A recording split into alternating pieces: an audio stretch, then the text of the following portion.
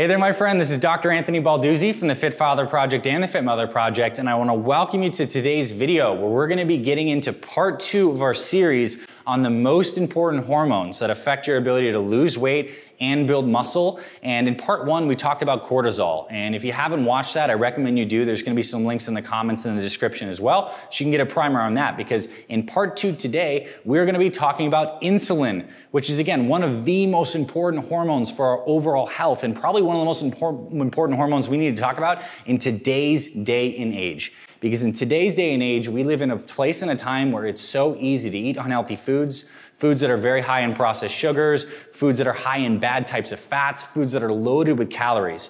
And insulin is the hormone that gets directly affected from this stuff. Because what insulin is our body's storage hormone. We need insulin to survive, just like we need cortisol to be activated and have energy. We need insulin to process the foods. Anytime we eat food, particularly carbohydrates and some proteins, our body senses those nutrients are coming in and releases insulin from this organ that sits right here in our abdominal cavity called the pancreas. The pancreas secretes insulin.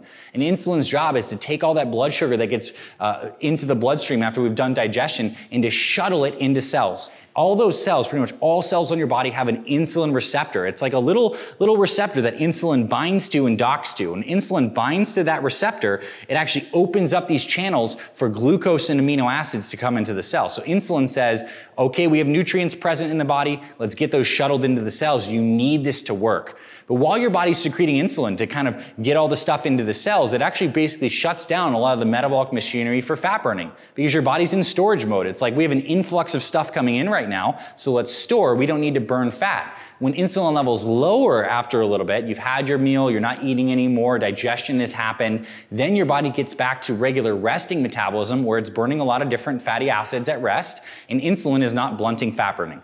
So the first key thing is you would not be here today if it weren't for the beautiful actions of insulin that allows you to store stuff. The problem is when we have chronically elevated insulin, meaning we're eating snack foods all the time, we're eating a lot of carbohydrates and processed sugars, we're stressed out, and cortisol levels are constantly high, which actually can lead to some insulin resistance. So what happens when this whole picture breaks down, and how is insulin operating in most people's bodies today? Well, when we're eating a bad kind of diet, let's just say a lot of crap foods, insulin's constantly being stimulated, which means the pancreas has to do a lot of work. It has to constantly kick out insulin to deal with all this sugar. And over time, when insulin's floating around a lot, our fat burning is blunted, and the cells actually become resistant to insulin. This is insulin resistance. This is the pathway to type 2 diabetes. This is basically almost like that pre-diabetic thing. We're chewing so much taxation with these crappy foods, insulin's working really hard, and the cells become resistant to them. And when the cells become resistant to insulin, they're not actually getting nutrition into the cells. So the pancreas actually has to kick off more insulin to try to get this scenario to happen. So what normally would have taken you, let's just say 5, 10 units of insulin, just for the sake of numbers and argument, might take someone who's insulin resistant 3, 4, 5 times the production. So you have so much insulin, and then the body gets tired over time. And we have chronically elevated fasting insulin, which is crushing your fat burning abilities, and it's also leading to more weight gain, and eventually that can become full-blown type 2 diabetes. I want to talk about a little bit of an important medical term right now that's relevant to almost all of us today, and that's the idea of metabolic syndrome. This is basically like the medical term for you have a jacked up, broken metabolism, and it's defined and evidenced by 4 key things. The first factor for men and women is that you have a high waist circumference. So for men, it's above 40 inches around your belly button. For women, it's above 35. So if you have a high waist circumference, this is one factor, basically you're overweight. This is one factor towards metabolic syndrome. The second factor is you have triglycerides, these fats that we measure in blood work. Triglycerides are above 150. If you do blood work and those are above 150 and you have a high waist, this is really predictive that you have some degree of insulin resistance.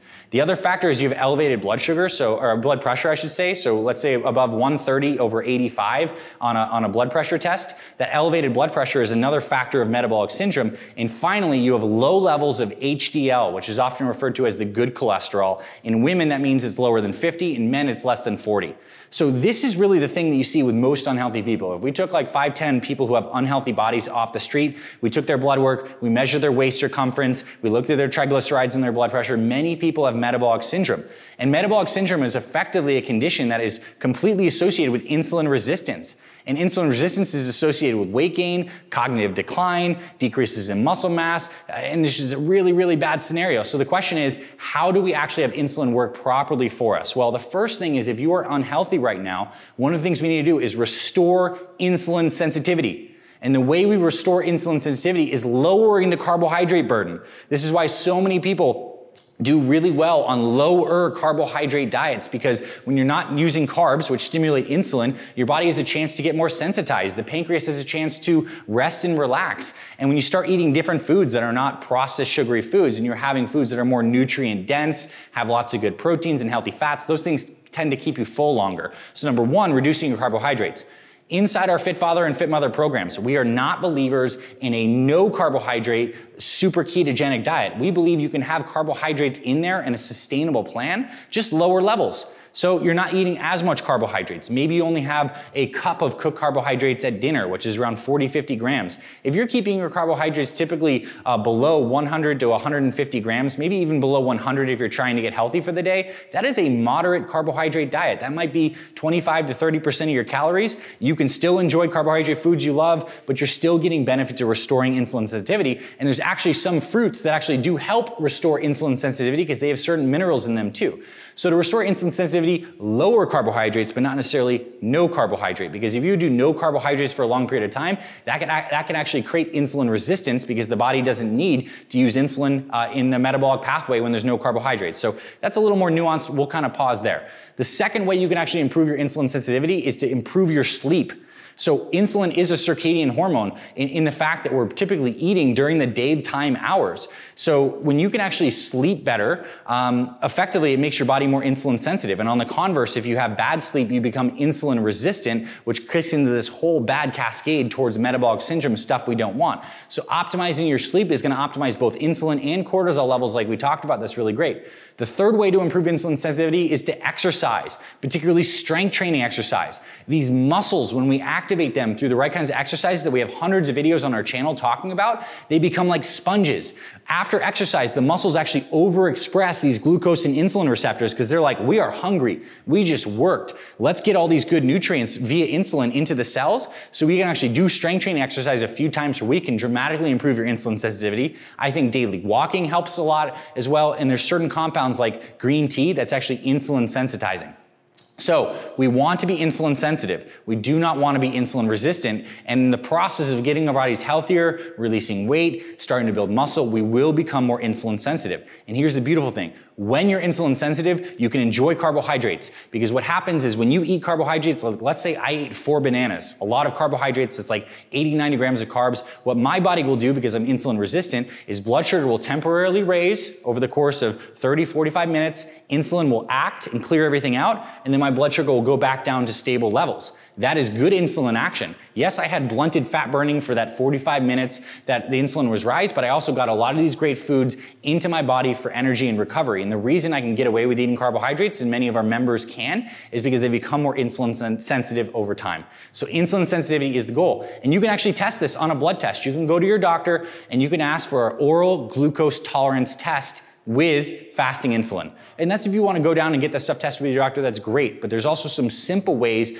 to predict insulin resistance, which is this table right here. There's some really good data that shows that effectively, if you do a correlation, or a ratio, I should say, between your hip and your waist circumference, and you do the ratio of that and look at yourself on this table right here, that's effectively going to show you how predictive you are for insulin resistance. And the story is you have a large belly, and there's a large belly and smaller hips that typically comes along with insulin resistance. We want to work on restoring that.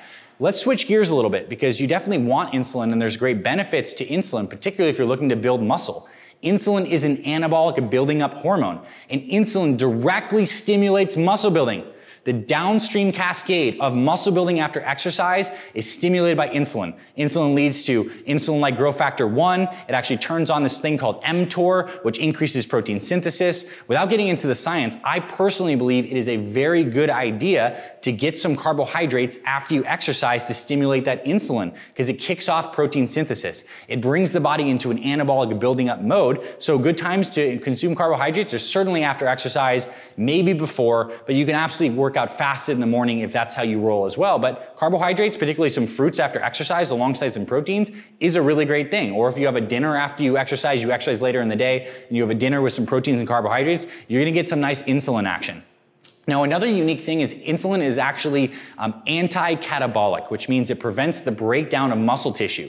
And this is something that's very important to people who are into bodybuilding and really maintaining their physique, because as you try to lose fat after some time, it's a catabolic process on both your muscle tissue and your fat tissue, and insulin can actually help buffer that out. Believe it or not, there are competitive bodybuilders, some of the people you've probably seen photos of that are at the top level, they actually take insulin. They inject insulin, and what the research actually shows is if you inject super physiologic levels of insulin, like very high, maybe 5 times what a diabetic would do to maintain blood sugars, insulin actually promotes the building up of muscles. It's very anabolic. Now, this is an absolutely dangerous thing to do because insulin is going to lower your blood sugar tremendously. That could lead to hypoglycemia in a severe way, and if that gets too bad, you can actually go into shock, a coma, and you can die. But bodybuilders do this because they're trying to maximize everything possible. So I just want to show you in this kind of extreme example that insulin has uses for building up the body. And my personal take is let insulin just do its thing by having carbohydrates at certain times of the day, particularly after exercise. And don't be afraid of having a cup of carbs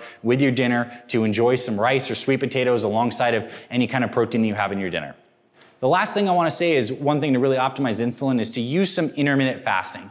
Intermittent fasting is the practice of basically periodically not eating food. You can do this every single day by either eating dinner really early in the night, maybe 5, 6 p.m. and fasting until breakfast the next day. You can also skip your first meal and kind of shift that back to 10:30, 11, noon. That period where you're not eating, insulin levels are low. And when you're fasting, insulin levels are low, they're not being stimulated, so that increases insulin sensitivity. But also doing periodic longer fasts, maybe a 24, a 48, maybe even a 72-hour fast, could be a health tip and a habit for you to give a little boost to improving your insulin sensitivity. What I personally do is a few times per year, I will do a 3-day water fast. Nothing but water, 3 days, I don't overexert my body, and it's not easy to do this, but there are a lot of benefits. Certainly a benefit to insulin sensitivity, certainly a benefit to breaking down denatured proteins, and it actually helps take out some of this cellular garbage.